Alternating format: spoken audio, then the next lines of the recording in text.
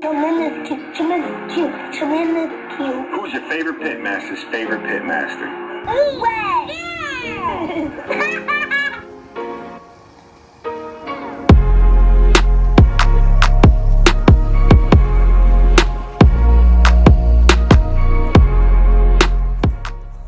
Hey, what's going on, Tremendous Q fans? It's your boy here, Wade Morris, owner of Pitmaster Tremendous Q, and today we are welcoming you guys all the way from Belgium. It is our first video here from Europe, okay? As you guys know, I'm active duty military, and we have finally finished our PCS from Alabama to Mons, Belgium, all right? Now, today I'm going to be kicking off our first video here in Europe, here in Belgium, with some spare ribs on the Grilla Grills KONG, and I am super excited to show you guys this entire process. All right, we're going to be crawl, walk, run. All right, I'm going to show you guys everything from peeling the membrane all the way to fall off the bone ribs. Now, for all my new subscribers or the new Bubbas that are coming to the channel for the first time, I thank you guys for clicking on the video. Go ahead and smash the subscribe button and cut on notifications so you get notified when I drop all the latest content. For all my current subscribers, thank you. I would thank you guys for returning. I thank you guys for being patient during this little hiatus, and I promise to get these videos back going on a routine basis. All right, so with that said, let's jump right into this video. All right, so for your rib prep, you're gonna need 3 essentials. All right, your knife, your paper towel, and your plastic bag. And the plastic bag is essentially a garbage bag. Just leave it on the counter so you can get rid of your paper towel, dirty paper towel after you remove the membrane, as well as the wrap that the ribs come in. So I'm gonna speed through this first membrane removal, all right? You cannot chew through this, and it does not render down, so you wanna get rid of it, okay? But I'm also gonna show you guys here right now on the bottom left-hand corner is a rib with the membrane still on, and on the top is with it removed. Basically, it's smooth versus rough. That's how you can tell whether or not the membrane is still going to be on the rib, okay?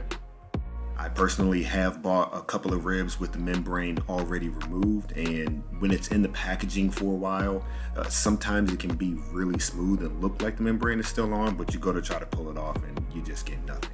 This other thing you want to do as far as your rib prep goes is get rid of this flappy meat right here on the end. Essentially, all it's going to do is burn, and then it also makes it difficult for your ribs to fit on your pit, because typically your grates are not going to be as long as these ribs are with this little bit of meat. So look for that small bone. Go 2, sometimes 3 in, depending on how flimsy it is. Go ahead and cut through the meat and just square the ribs off, okay? That's a little bit more of a technical term, but essentially that's what you're doing, is you're squaring your ribs off and getting rid of that flimsy meat that's going to do nothing but burn when you put it on the pit, all right? With that done, go ahead and get them rubbed down, and with your favorite rub, make sure you are very generous with it, okay?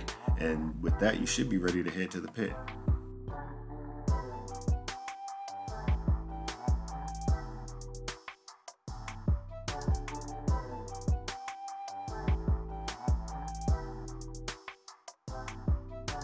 All right, so we got our pit warmed up. It was warming up while we were prepping our ribs, and then we're gonna place the ribs on the Kong, on this Kamado cooker, and we're gonna put them on my top rack. Yes, I can do them on the bottom, but for the purposes of the video and obviously just ease, it's a lot easier to cook with both of them on the top rack. That way I'm not flipping. Also, the bottom rack, because it's right above the diffuser plates, those tend to cook a little bit quicker and get a little bit darker. So just be mindful of that if you're cooking on the Kong. You want to make sure that the ribs on the bottom, you can either rotate them after you wrap them, or just make sure you pay attention to them, okay? So we got the ribs on. I want to show you guys, pause right here and right here. The ribs are going to shrink. They're extended over the edge of the rack right now, but after probably about an hour into the cook, you're going to see that the ribs are going to start to shrink. The meat's going to pull back, and those ribs are going to be all the way on the grate. It's not going to be extending over the edge. See?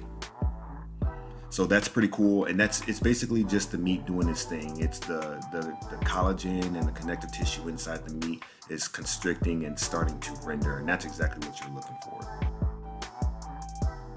So at a little bit over an hour in, I'm gonna let them go for a couple more minutes, and then it's time to wrap. Make sure you wrap before you get to that color you're looking for, because they will continue to get a little bit darker, okay? But go ahead and add butter, light brown sugar, apple juice, or honey. You can use either one, or you can add both. Pick your poison. I promise it will all turn out great, okay? Get both of your ribs wrapped up and then throw them back on the grill for probably another hour and a half-ish. You're looking at in between 3 hours and 3.5 hours for the cook process, and then it's time to temp.